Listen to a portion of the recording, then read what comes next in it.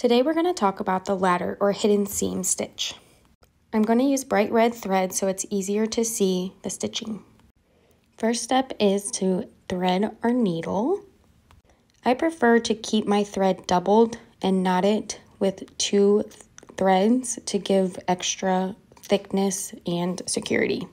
For this example, I have 2 pieces of fabric folded and pressed in half.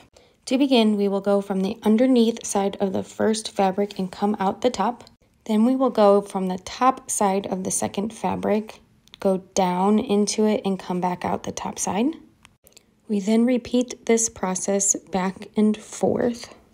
I personally prefer to pull each stitch tight before going on to the next one.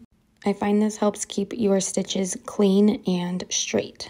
Where you come out from the one fabric, you want to go back in directly across on the second fabric. This is going to ensure you don't have any holes.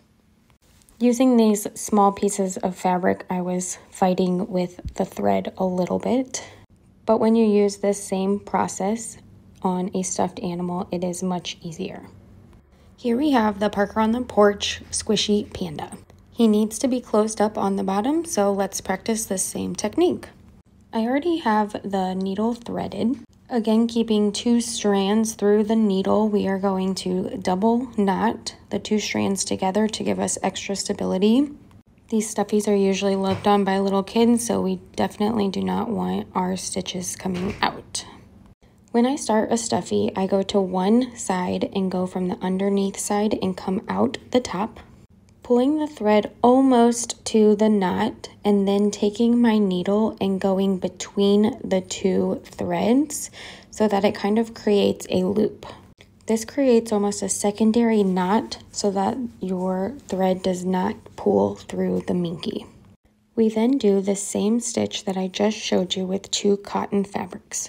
An added perk to these stuffies is the fur. Though it might not be the greatest to use on the sewing machine, it is very forgiving when it comes to hand sewing.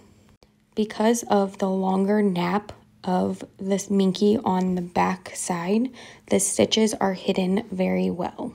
So I'm going down through the black and coming back up the top, and then the same for the white, going down, across, and back out on the white. And I'm not pulling these super tight at the moment. Since the Minky hides the stitches so well, I'm trying to keep it loose so that you can see, but when you pull it tight, you notice the stitches literally just vanish away. Continue this process all the way across the opening of your stuffy, being sure to go directly across each of your stitches so that you are not creating or leaving any holes. I like to do smaller stitches and more stitches just to be sure that I get the whole thing closed up well. Once I reach the other end of the hole, I do like to go back the opposite direction. This just reassures that your stuffy's hole is thoroughly closed. I have sped this part up so that you can just see the process of going back across the opposite direction. When we get back to our starting place, we of course want to make sure we knot it off well.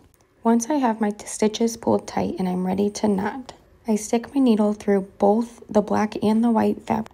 I then wrap my thread 2 or 3 times around the needle and then pull tight. I do this at least 2 times to ensure I have a nice knot at the end of all of my stitching. And here we have our Parker on the Porch Panda squishy all closed up and ready to be loved on by our little kiddos. As I mentioned, this Minky just hides the hand sewing so well. Thanks for tuning in.